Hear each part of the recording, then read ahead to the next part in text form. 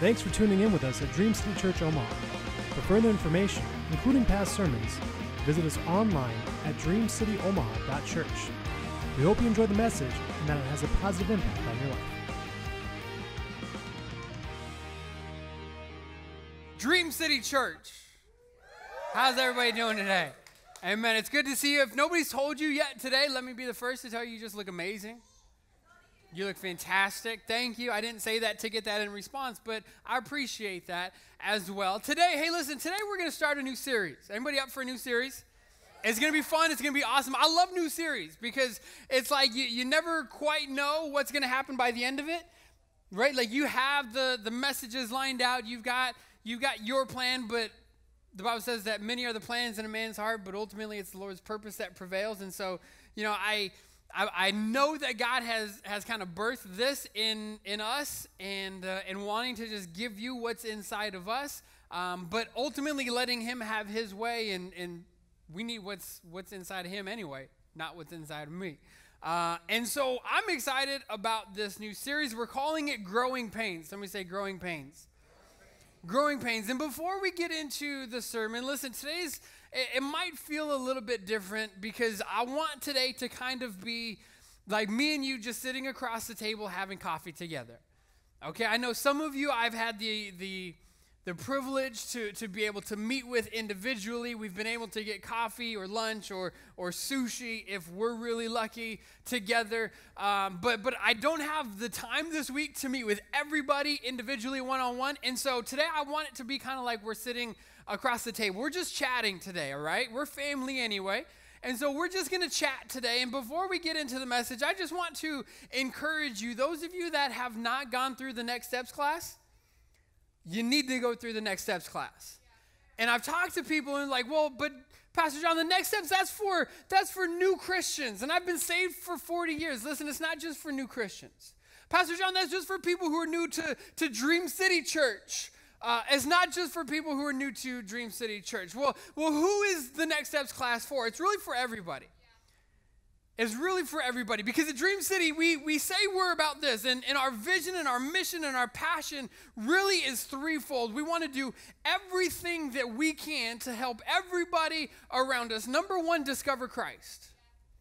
Because you're nothing if you don't know Jesus. If you're not in relationship with him, you're missing out. And today, if you're here and you don't know Jesus, you'll have a chance by the end of the service to enter into relationship with him. But it will be the best decision of your life. And if you've been coming, just kind of checking out this whole Jesus thing, that's fine. No pressure. No pressure. But I do want to say this, that it will be the best decision, the best day of your life, making that decision to come into relationship with him. And there are so many people in our city who need to know Jesus. They need the hope and the love and the joy that is found in him. So number one, we want to help everybody discover Christ. Number two, to recover their identity. Because the enemy has done a masterful job of stealing our identities. See, in the natural, we're so careful in protecting our identity. I'm not going to give my social security number to just anybody. I'm not going to give my bank account information to just anybody. I'm protecting my identity. We pay people to protect our identity. We pay people if there's to alert us if there's suspicious activity regarding our identity. But when it comes to our true identity, we're so flippant with it. And the enemy has come and he's gotten us to believe, not just for us to believe, but he's gotten us to tell ourselves that we are less than what God has created us to be. And so we want to help everybody discover Christ, recover their identity, uncover their purpose. We want to know what you were created to do and to help you live that out. And we believe that if we can get everybody to those three things, that it unlocks the abundant life that Jesus promised in John 10:10. And so what is the next steps? What does next steps have to do with any of that? Really quickly, it's just one tool that we use to help you to kind of get you started in that process, because week number one is, what does it mean to be a Jesus follower? What does it mean to be a Christian, to be a disciple of Jesus? And you say, well, I've been saved for 40 years. I don't need that class. How many know every now and then it's okay to go back to the basics? It's okay to go back to what you once learned and maybe have forgotten or got jaded to or have taken for granted for the last period of time. And so week number 1 is, what does it mean to be a follower of Jesus? Week number 2 is, who are we as a church? It introduces us to you so you have a better understanding of our mission, our vision, our values, all of that stuff. Dream City Church, here is who we are and here is what we're seeking to do. Week number 3 is all about you. Somebody say, it's all about me. It's all about you. It's about your strengths. It's about your spiritual gifts. We'll get you a code that you can take the Clifton Strength Finders and find out why. Because here's what the Bible says, that before you were formed in your mother's womb, that God knew you. That God knit you together. Everything that you have because God's given you the color of your hair and the color of your eyes and your height and all of your makeup. Everything that makes up who you are, God has placed inside of you, including the strengths and the gifts that he's given you. The problem is, so many of us don't know what our strengths are. So many of us don't know what our giftings are. And so when it comes time for us to live our purpose, it's like, how can I live my purpose? I don't even know what I'm good at. I don't even know what my strengths are. I don't even know what God has placed inside of me. So week 3 is all about you and helping you kind of uncover some of those things. And the Strength Finders, it's not just, helping you uncover that, but it uncovers so much more in your life. It'll help you in your relationship with other people. It'll help you in your workplace. It'll help you in your personal life. It'll help you spiritually, every single way, because once you know how God formed you and how God made you and what he's placed inside of you, the light kind of comes on and everything starts to make sense. Like, oh, so that's why. Yeah, that's why. Because God's intentional about what he does. You don't do that by accident. It's not by chance that you think that way, but God has made you to think that way. And so week 3 is all about you. Week 4 is how do we now, knowing what it means to follow Jesus and knowing what the church looks like and knowing what my strengths and my gifts and my abilities are, week number 4 is how do we put all of that together and help you start to uncover your purpose by serving at the church on a Sunday, at the door, in kids ministry, in youth ministry, whatever the case may be. We want to give you opportunities to serve. And a couple weeks ago, we said we don't have to serve, we get to serve. Because when I serve, it helps me in that uncovering of my purpose process. I don't know right away. We wish God would come and just kind of lay it out beginning to end. God doesn't work that way. God's not MapQuest. Okay? He's not going to give you starting point, ending point, everything in the middle. God is turn-by-turn directions. God is Siri. In 400 feet, turn left. In 500 feet, merge right. That's how God operates. He doesn't give you the beginning and the end and every turn in between, but he told Abraham, go to a land that I will show you as you go. And it's as we go, and it's as we are obedient in the daily things, and I start to serve here, and I'm just holding a door, but I'm using the gifts that God has given me and the smile that he's put on my face, and I have just such a gift of encouragement, and I didn't know why I had the gift of encouragement, but I know now that it's to serve other people. And so as I serve other people, it begins to make sense, and I begin to uncover a little bit more. And maybe it's not in this area, maybe it's in this area, but this is where I get my foot in the door and get started. Listen, it's all to help you guys. Okay? It's not like this Orwellian plan to somehow like brainwash you into doing what we want you to do. It's to help you. It's to help you understand yourself, to understand him, to understand the church, and to understand the part that you have to play, because the Bible says that we are all his body. We are all members of his body. And so the first week of August starts the first week of Next Steps. It's a 4-week class. It rotates. You can jump in at any time. It would be next week, but next week is the 5th Sunday of the month, which is kind of random, and so we don't have it next Sunday. But the first Sunday is during the second service, right across the hall in C3. And so how many of you would say, Pastor John, I'm going to Next Steps the first week of August? Okay, 5 of you are honest. The rest of you, shame. No, I'm just kidding. I'm just kidding. It's always going. And so jump in at any time. But the sooner the better. And so next Sunday, just rather than coming to service, second service, either get up earlier and come to first service and stay for the next steps, or come second service and go to the next steps and stay for third service. That's why we have 3. It's easy. It's easy. It's easy for you, all right? Today we're starting a new series. Are you ready? You ready? Okay. Does it feel like we're just kind of hanging out chatting today? That's all we're doing. All right, so John chapter 15 is where we're going to be. And John 15 is kind of like the overall theme for our series, for our time together over the next several weeks. And I'm going to begin reading at verse number 1. We're going to read through verse 8. And if you don't have your Bible, it will be on the screens. But Jesus is speaking, and this is what he says. He says, I am the true grapevine, and my Father is the gardener. He cuts off every branch of mine that doesn't produce fruit, and he prunes the branches that do bear fruit. Why? So that they will produce even more fruit. You've already been pruned and purified by the message that I've given you. He says, remain in me, and I will remain in you. For a branch cannot produce fruit if it is severed from the vine, and you cannot be fruitful unless you remain in me. Verse 5, yes, I am the vine, and you are the branches. And those who remain in me and I in them will produce much fruit, for apart from me, you can do nothing.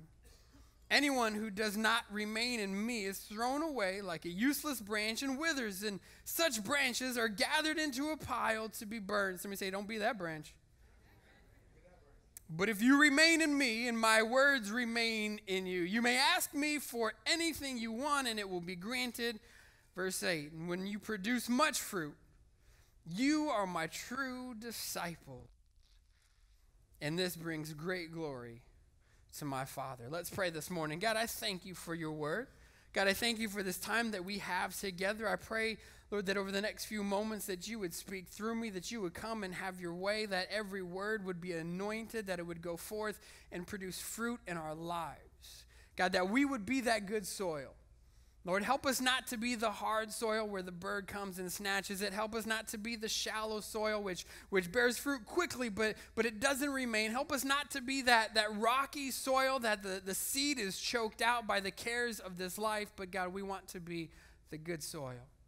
That seed goes down, it penetrates, it takes root, and it brings forth fruit, and much fruit, and eternal fruit. God, anoint the words, anoint our ears to hear today. We pray in Jesus' name, and everybody said amen. Amen. Growing pains. How do you know sometimes it hurts to grow?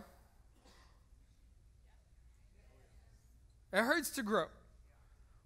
It hurts to get older. You find that there are times where you're not quite able to do what you used to do. You're like, Pastor John, you're only 33.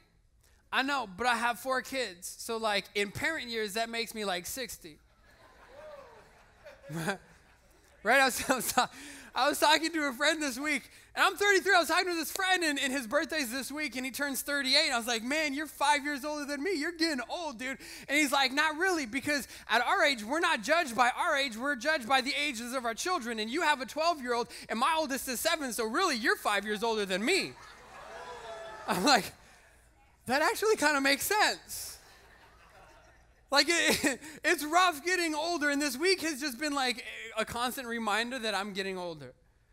Like, my oldest, Jace, turned 12 this week. And I woke up that morning, and I rolled over, and I looked at Angel, and I said, we're not old enough to have a 12-year-old. And she said, I know. Not only is he 12, but he's starting middle school this fall. I know. And so I need you to be praying for your pastor. Because I remember myself in middle school. And I remember the prayers that my mom prayed where she said, I hope one day your kids do to you what you've done to me. And so it's like, why parents don't pray that over your children. As much as you want to selfishly, don't pray that. Don't you speak that over your children.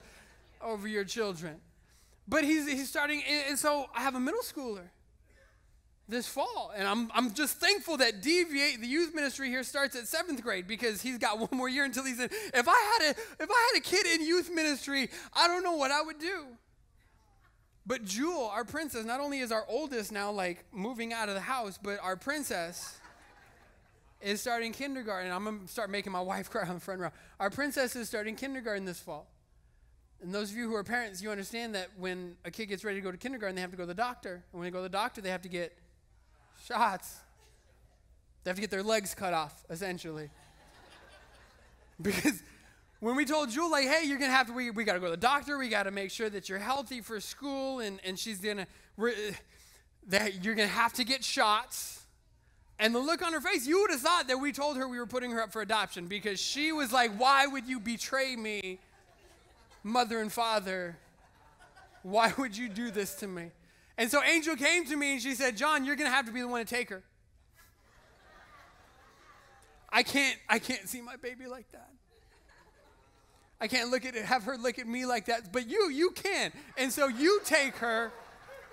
You take her to the doctor and take her to get her shots. And Jewel, if you're brave and strong, Daddy will take you to Target afterwards, because everyone knows Target makes everything better. And so the day of the appointment was this week, and so we go up to the hospital and we get checked in. I'm like, Jewel, remember, brave and strong. You're so much braver than your brothers. You're stronger than your brothers. And they were scared, but you're not scared, baby. You're my princess, and you're amazing, and you can do anything, and they're not even gonna hurt. It's just gonna be like a little pinch, and you probably won't even feel it. She's like, yeah, you're right, Dad. I'm like, I'm lying to my daughter this whole time.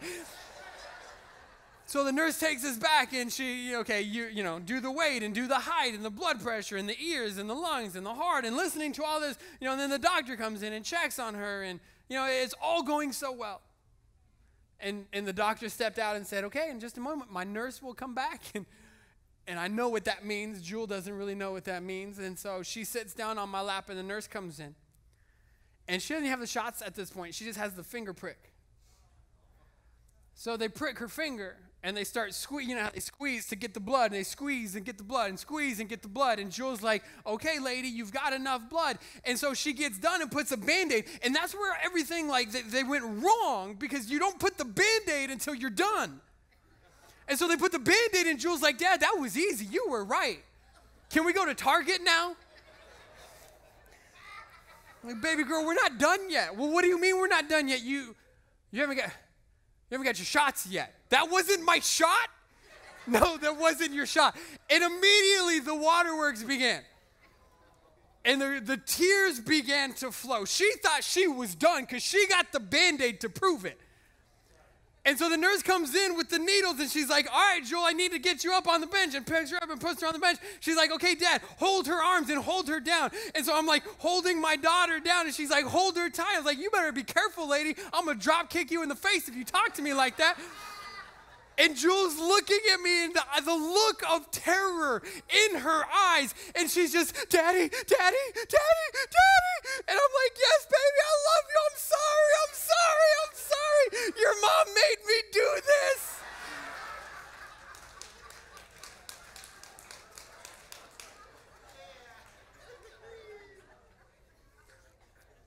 this. And so the nurse grabs two, and she double fit one in each leg at the same time. Boom! Like she was Rambo or something.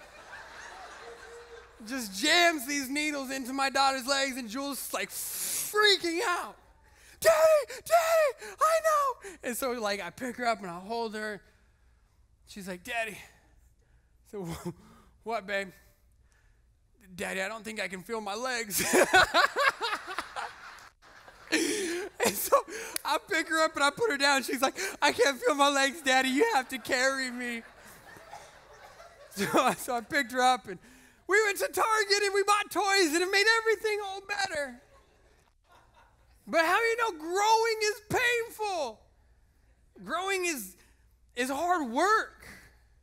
Growing is not easy. There are things that we have to go through. If we want to grow, there are things that we have to go through that we don't want to go through. There are things that we have to experience that we don't necessarily want to experience, but growth is needed. We have to grow.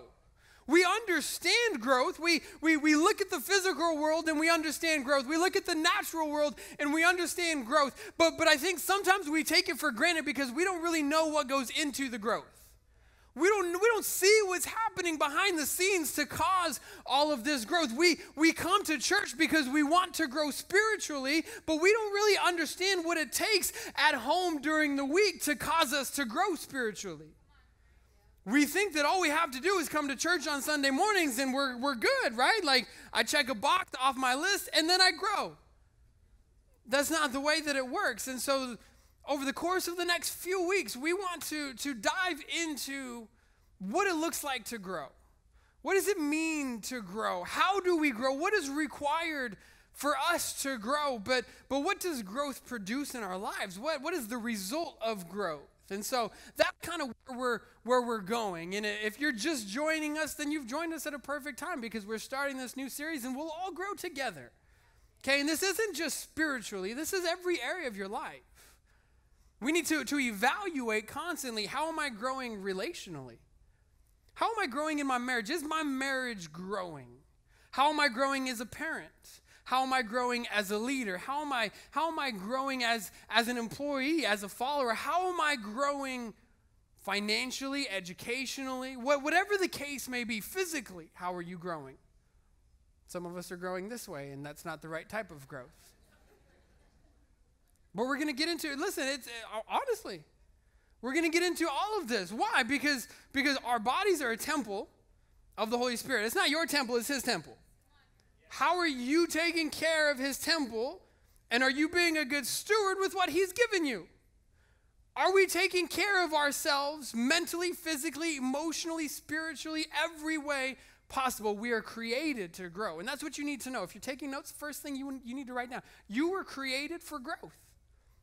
You were created for growth. Genesis chapter 1, verse 28, God comes to Adam and Eve, and the Bible says that he blesses them, and he tells them, be fruitful and what? Multiply. What is that? It's speaking to growth. He says, be fruitful and multiply. And he says, everything here you are reigning and ruling over. Be fruitful and multiply. Grow, grow, grow, because you were not created just to exist.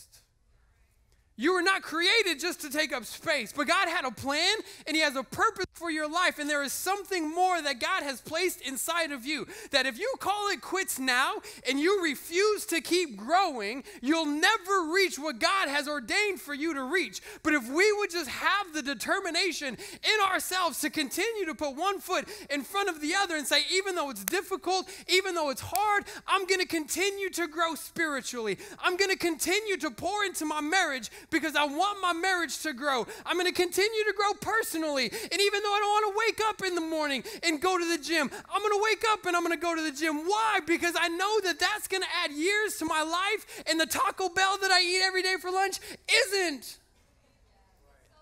And so sometimes it's good. Sometimes it's good. It's good. Taco Bell is like sin. And here's why. Because it's good in the moment, but then 30 minutes later, what happens? You're like, man, I wish I didn't do that. Man, I wish I didn't have that Chalupa Supreme. Man, I shouldn't have had that 7-layer burrito. You're like, Pastor John knows the whole menu. Yes, I do. I'm a recovering Taco Bell addict myself.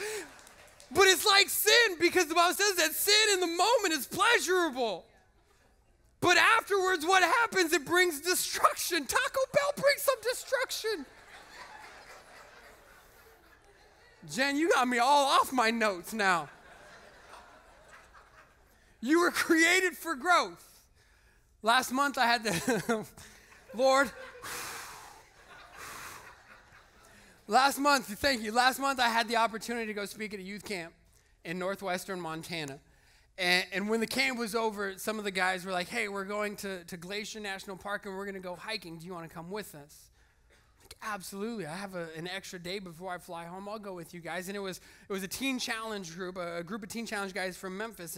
And they were going out and they said, you can ride with us and come on, it's going to be fun. So we get out there. I'm like, okay, how long is this hike? He's like 2.5 miles. Is that a loop hike? He's like, no, that's there. And 2.5 miles back? Unless you have a helicopter picking you up at the top, like, yes, 2.5 miles back. What's the elevation change? 1,500 feet. Like, that's a pretty good hike. Like, that's a good hike. And I'm looking at some of the boys that we're hiking with. And while one day they may have been athletes, it doesn't look like they had seen a gym in probably a decade and a half. And we were completely unprepared. There's one guy, he was wearing dress shoes and slacks. Right. And we start walking up this mountain. And we start this hike, and as we're walking up, we're starting to see people come down. And this guy comes down, and he's got bear spray on his hip. We ain't got no bear spray. Like, we're walking up, and we hear bear whistles all over the mountain as people that are hiking that blow the whistle to hopefully scare the bear. Like, we don't have anything but our big mouths to scare the bear. Like, I'm walking up here with Jesus and the Holy Spirit as my protection. Like, God, you better do something if a bear attacks me. And the whole time I'm just thinking, I don't have to outrun the bear. I just have to outrun one of these dudes, and I think I'm going to be okay. So we're hiking up, and you know how it gets. Like, you get halfway, you start seeing the people come down. They got this look of enjoyment and refreshing on their face, and you're walking up like you're going to die. And every time you see somebody, how much further? And it doesn't matter where you are on the trail, somebody coming down always gives you the same answer. It's just right around the corner. You're almost there. Keep going. It's worth it. It's awesome. You're going to love it. And so we hike what feels like another mile. It's like, how much further? It's right around the corner. Like the last guy told me it was right around the corner. And we get to this point where like three quarters of the way through, and this dude, he's struggling. And he finds this rock. And we all like see it at the same time. He starts to go down for the rock. And we're all like, no! Why? Because when you sit down, it makes it a whole heck of a lot harder to get back up. And so we see him start to go to sit down. We're like, no, don't do it. Don't quit. Don't give up now. He's like, guys, I can't make it. You just go on. Like, no, dude, you're going to want to do this. You're going to want to push on. Like, it's not much further. Come on, we'll carry you. And the whole time we're like, not one of us is carrying this dude. Like, stop lying to him. But you do want to come. Like, don't give up. Don't quit. Don't stop. I know it's hard. I know the muscles are burning. I know it feels like you can't do it, but trust me, you can do it, and you're going to regret it later. No, it's fine. It's fine. Just go. This could be the only time you're in Glacier National Park. Are you sure? Yes, just go. Are you sure? Yes. Okay, I'm out. We continue the hike, and it was probably like maybe a quarter of a mile to the finish of this hike. And we get up there, and we start taking pictures to show him. He's going to wish he was here. And I took a picture. Go ahead and put that picture up. And this was the end of our hike. It felt like I was in a postcard. Like there's this mountain lake that's crystal clear. You can see the logs at the bottom of the lake.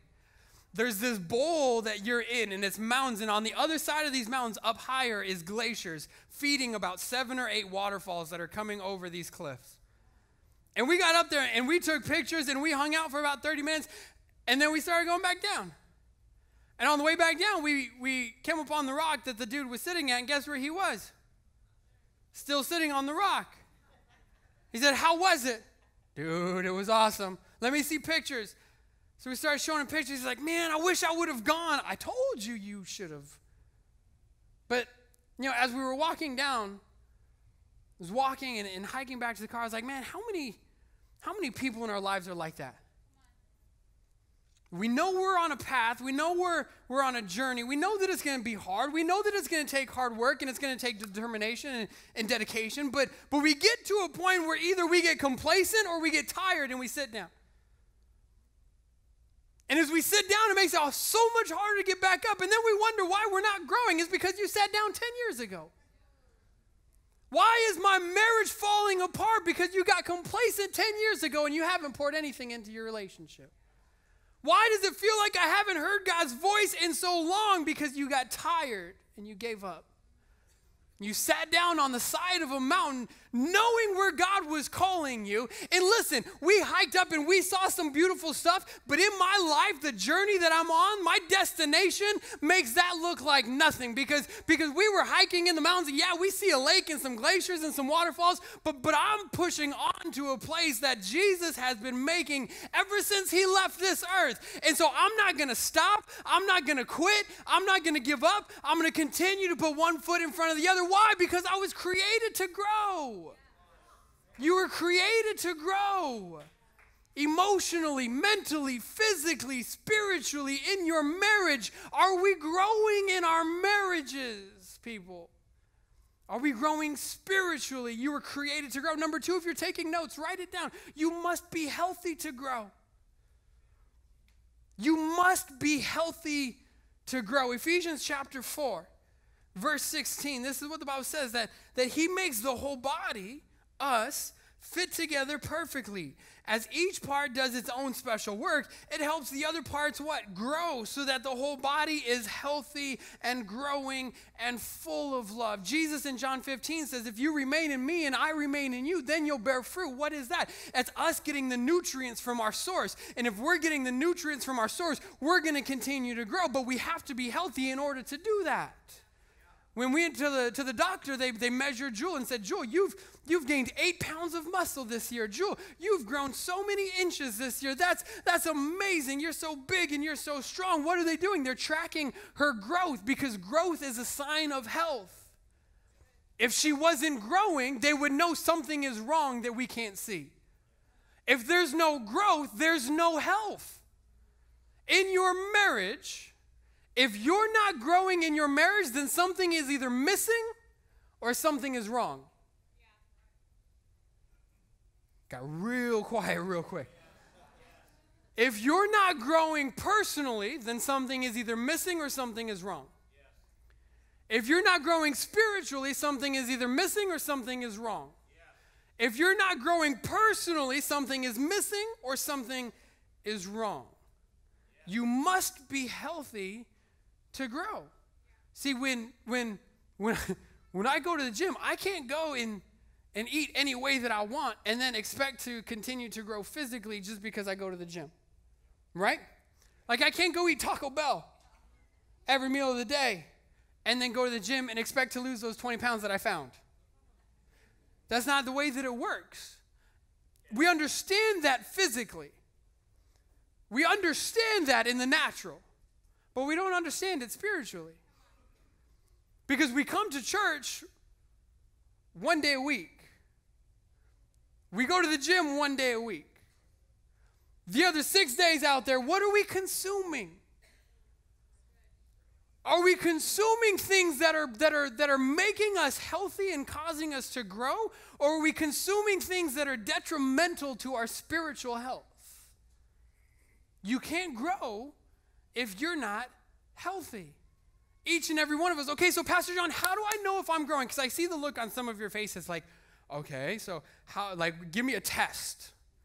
All right, how do I know if I'm growing? And here's how, for the remainder of our series, for the next several weeks, our definition of growth is simply this. It's positive change.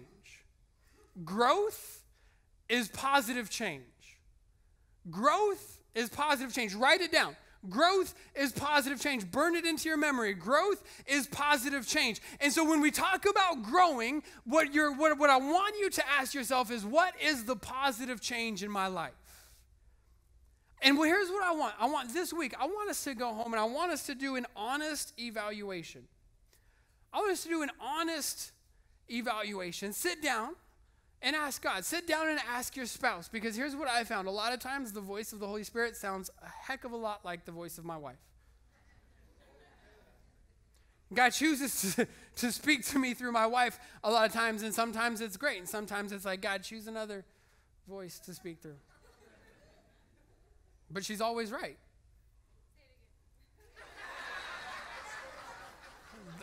I mean, I was giving the ladies a chance to amen, but they didn't take it. She's always right. She's always confirming what God is saying to me. And so So here's what I want you to do. I want you to sit down because if we're created to grow, if we need to be healthy to grow, if we're not going to get complacent, if we're not going to get stagnant, if we're not going to give up, if we're not going to find ourselves halfway up this mountain sitting on a rock somewhere, meanwhile everybody's walking past us in life and they're going further and they're doing things that we wish we could do. Listen, you were created to do so much more. It's time for us to get off of the rock and start doing something. It's time for us to start growing in every area. Again, not just spiritual, every area. But here's what I want you to ask yourself, because healthy things grow and growing things change. Healthy things grow and growing things change. How do you know that your kids are healthy? They're growing. How do you know that a tree is healthy? It's growing. How do you know that your bank account is healthy? It's growing. What are those? Those things are positive change. So growth is simply a positive change. So this week, you need to get alone. You need to get quiet time. You need to get with God. You need to get with your spouse. You need to ask, how am I growing? What is the positive change in my life? Every area, personally. How am I changing for the better in my personal life? Physically, how am I changing for the better physically? Emotionally, how am I changing for the better? In our marriages, how is our marriage improving? Where is the positive change in our marriage? Do we see one? If not, okay, what's wrong or what's missing? Spiritually, what is the positive change in my life spiritually? If I don't see any growth over the last 6 months, if I'm exactly today where I was with Jesus at the same place 6 months ago, what's wrong or what's missing? And as you ask that and as you pray and you see God, he will show you those things. Here's what's wrong. Or here's what's missing. Here's what you're consuming that you need to get rid of. Here's what you need to be doing instead. Listen, we're going to get into a lot of this stuff over the course of this series. Really, my goal today was just to encourage you in that we were created to grow and to get us to start thinking about growth in terms of positive change. It's not some daunting task. It's not some concept that we can't wrap our heads around. What does spiritual growth look like? It's simply positive change. And if we're all called to grow, we better know how to do that, right? So that's where we're going. Again, if you've just joined us, it's going to be perfect. We'll all start growing together. If you've been in church for the last 30 years and you haven't grown, then it's perfect for you because we'll all start growing together. But each and every one of us was created to do so much more, to be so much more, and for so much more. But we'll never get there if we remain stagnant and refuse to keep growing. Amen? Stand with me this morning. Let's pray.